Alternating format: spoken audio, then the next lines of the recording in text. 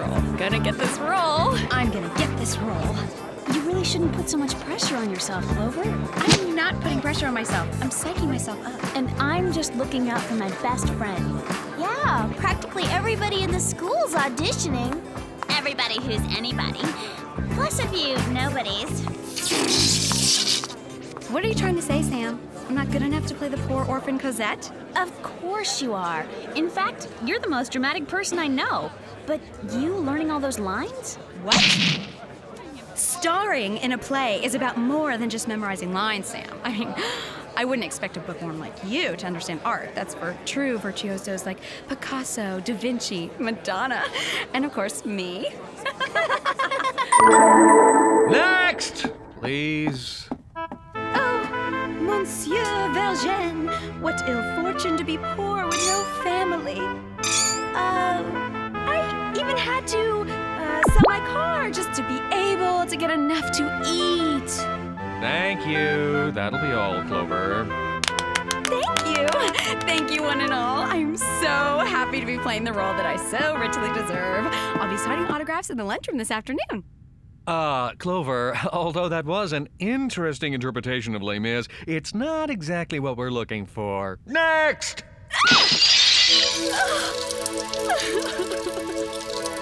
Clover, aren't you getting a little carried away? It's just a silly play. A silly play? This is my career we're talking about. I mean, how could he not pick me? I have perfect hair, perfect teeth. Plus, I just love Paris. I'd like to see Mr. Tetley's teaching credentials. You know, Clover, you should be happy you didn't get this part. I mean, rehearsing over and over. Oh, Monsieur Valjean, what ill fortune to be poor with no family. Sounds like such a drag. That's it! That was brilliant, Samantha. You were born to play Cosette, and I won't take no for an answer. Thanks a lot, Mr. Tetley, but Clover should really get this part. You know, she's a very talented actress. Plus, she has great teeth. See? But Samantha, you've got the makings of a star. No, really, Clover's my girlfriend, and I... Perhaps even a Hollywood star. When do rehearsals start? When do rehearsals start? I can't believe you, you little traitor! It's not my fault I'm star material. Cut it out, you guys. You're supposed to be friends. Since you girls are in such a talkative mood, perhaps one of you would like to tell the class what you think the most dramatic scene in Les Miserables is. Well, I, for one, think it's the scene in which Jean Valjean escapes through the Paris sewers. Greetings, my academic colleagues. Oh, you must be Percival, the Turbakistan ambassador's son. Indubitably. Oh, by the way, sir, I always felt it would be appropriate to discuss Les Miserables in the context of a major strain in 19th century literature emphasizing pauperization. An interesting theory, Percival. You should do just fine on tomorrow's quiz. Quiz? What quiz? The quiz on the first 10 chapters of Les Mis. That is, for those of you who didn't get a role in the play.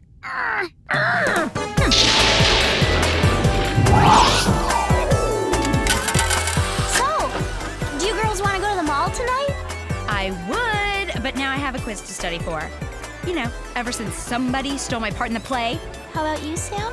I have to go over my lines. You know what they say. The more practice, the more perfect.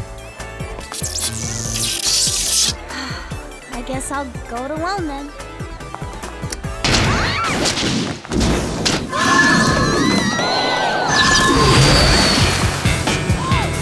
Nice timing, Jerry.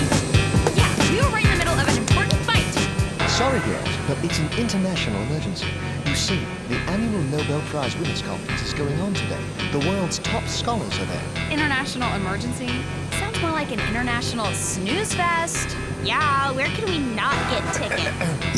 As you can see on this hotel surveillance video, several prize winners have been mysteriously kidnapped. They must be found. Oh! Did I mention the conference is in Paris? Paris?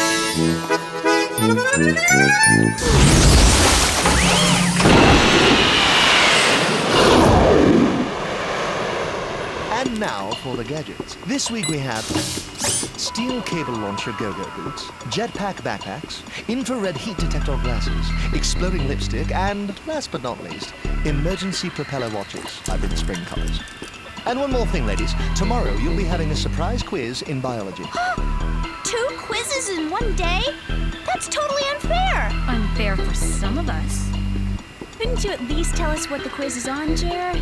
Sorry, but it would be completely unethical for me to disclose that the test is covering the chapter on Cro-Magnon Man. Oops. Oh, would you look at the time? I've really got to run. Ciao!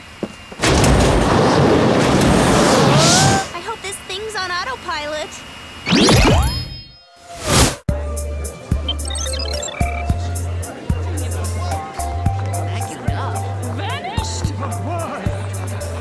Okay, Spies, keep your eyes open for anything strange and try to blend in.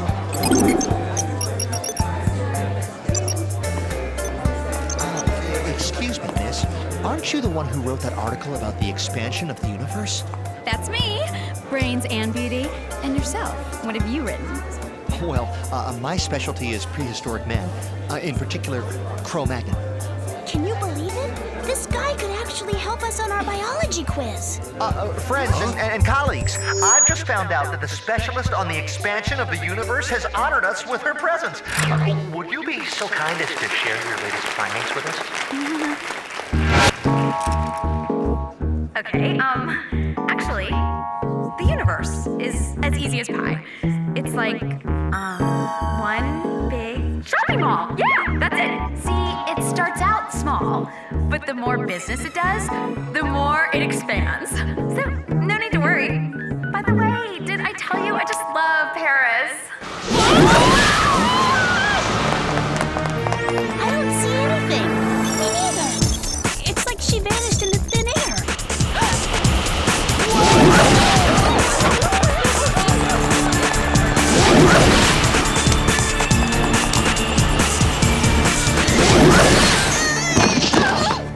What a disaster!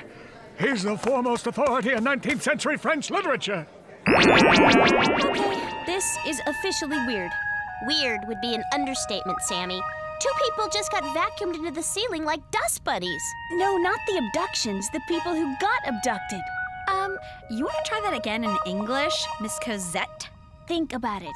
Jerry tells us we'll be quizzed on Cro-Magnon Man in biology tomorrow, and the Cro-Magnon specialist gets kidnapped. We're also supposed to have a test on Les Miserables, and guess what? The expert on 19th century French literature just vanished. First of all, we aren't being tested on Les Miserables. Second of all, do you actually expect us to believe that there's a connection between these kidnappings and our quizzes in LA? That's exactly what I expect you to believe, Miss Sore Loser. Easy does it, girls. Look, we'll just ask Jerry for the subject of all our upcoming quizzes and then see if any of the prize winners at the conference are experts on those subjects. No way. Absolutely not. I am not allowed to reveal quiz subjects to you girls. But this is different. It's for our mission. It could be a matter of life and someone being sucked into the ceiling. Well, when you put it that way. Your next quiz is in math class. The topic is Isaac Newton, but that's all I'm telling you. Since when do we study cookie designers in math class? Newton isn't a cookie designer, you dimwit. Who you calling a dimwit, traitor? Hey, girls, look! There's an expert on Isaac Newton right here in the conference catalog.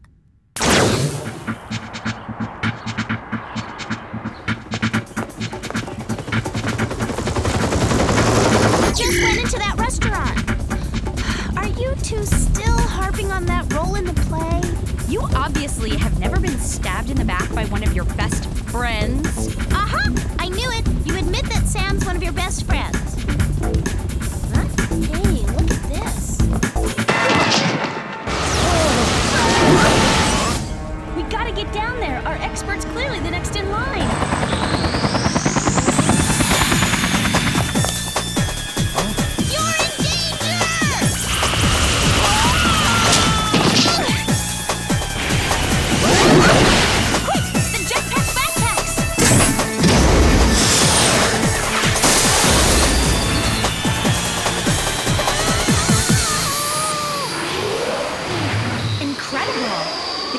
Backing their victims up into these tubes. Not if we have anything to say about it.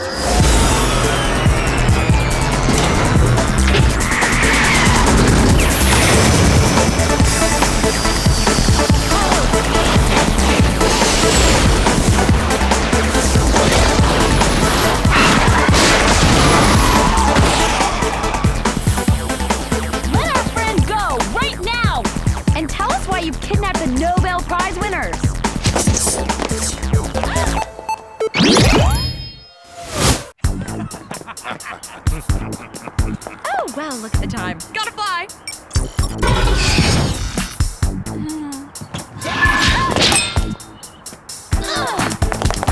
I think you mean gotta run! Hey, don't leave me here! I thought we were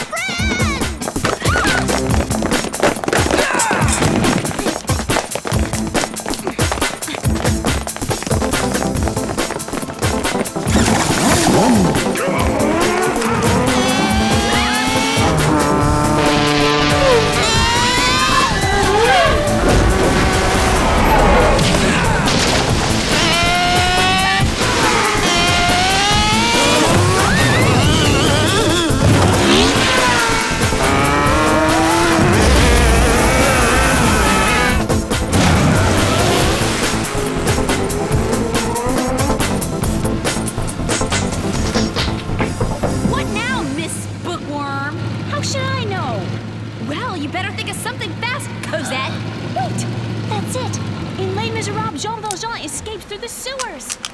Look out!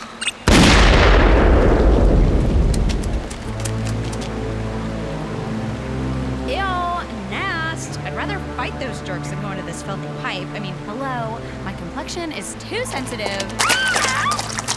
Oh, you'll pay for this, Sam, and I mean that literally. It's gonna cost a fortune to have my go-go boots cleaned.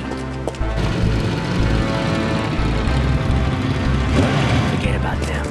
We'll just interrogate their girlfriend. Good luck trying to pry anything out of that one. Oh, I can be very persuasive.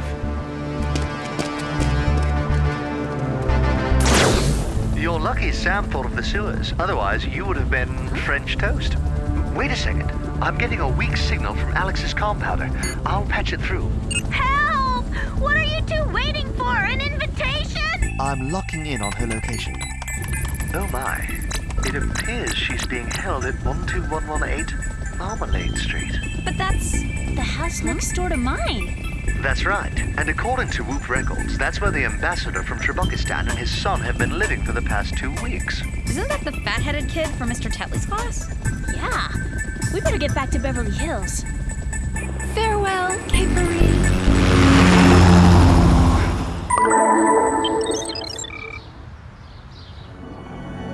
I'm gonna ask you one last time.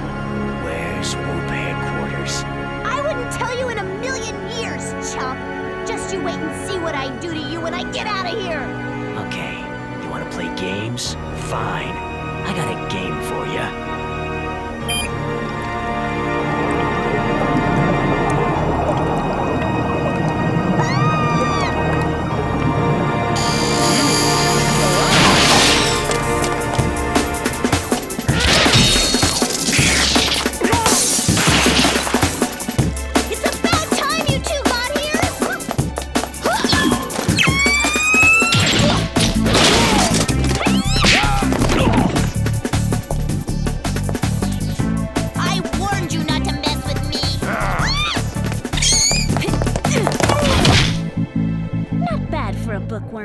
Now let's find the Nobel Prize winners. Huh?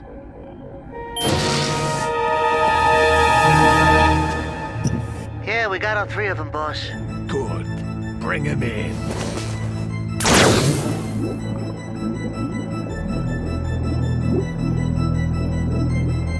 Hey, it's the big head freak from our school. Pi r squared times logarithm of cy equals... It's like they're sucking the intelligence from the prize winners and putting it into his head. No wonder he's such a know-it-all. Mr. Ambassador. Ambassador? That's right, girls. And also soon the father of the most intelligent child in the world. My son will be a genius in no time. A star pupil in school. No one will dare pick on him the way they picked on me. So, let me get this straight. You kidnapped those scholars just to suck out their brains and pump them into your son's head? Yes. And you think he won't get picked on? Hello? The guy's head is the size of a hot air balloon. We'll see who gets the last laugh. He's gonna turn us into hamsters! Keen observation. situation. The hamster is really going to benefit from your intelligence.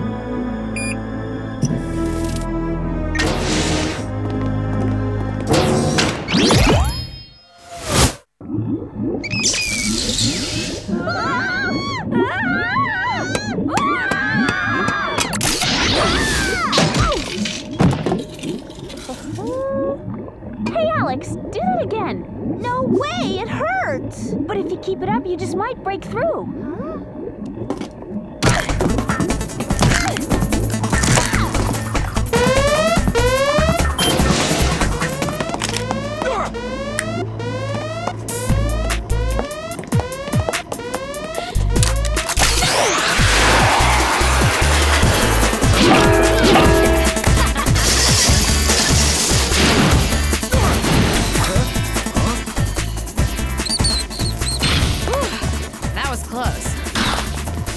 Another job well done, girls. Thanks, Jerry. Wait a minute. Couldn't you have broken out of your cylinders yourselves? You both have propeller watches. Yeah, I suppose. Yeah, and risk getting unsightly facial bruises? I don't think so. Girls, aren't you forgetting something important?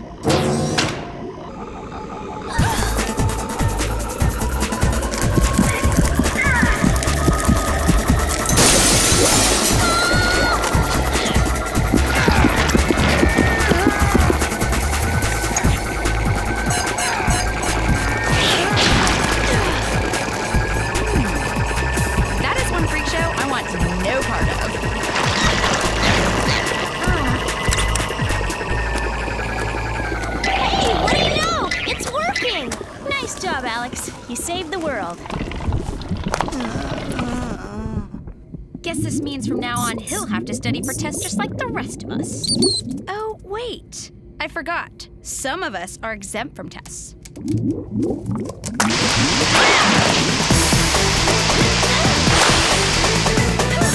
Lucky thing there was almost no fluid left in the tube. You all right, girls? A little grossed out, but otherwise fine. I can't believe you just did that for me. You totally saved my life, Sam. Not to mention my outfit. Well, I wouldn't have done it for just anybody. Only for a best friend? Exactly. Oh, Sammy. I'm so sorry I called you a thief and a traitor. No, I'm the one who should be sorry. I never should have accepted the role of Cosette. Oh no! It's time for our quiz on Les Miserables! No! Wait, to Beverly! I forgot all about it! Heck, I don't know squat about Les Miserables! Neither do I. What are we gonna do? Don't worry about it, girls. I'll tell you everything you need to know. After all, that's what best friends are for. Good, because we also need help cramming for our biology quiz on the Cro-Mags.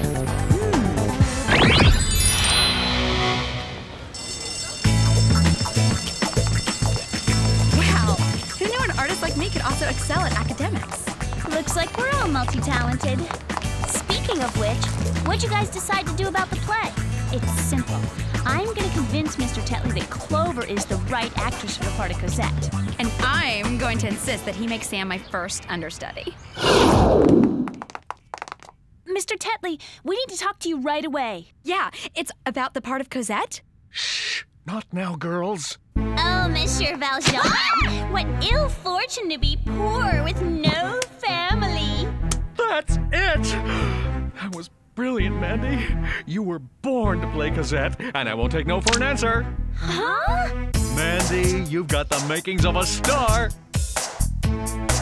Tell me something I don't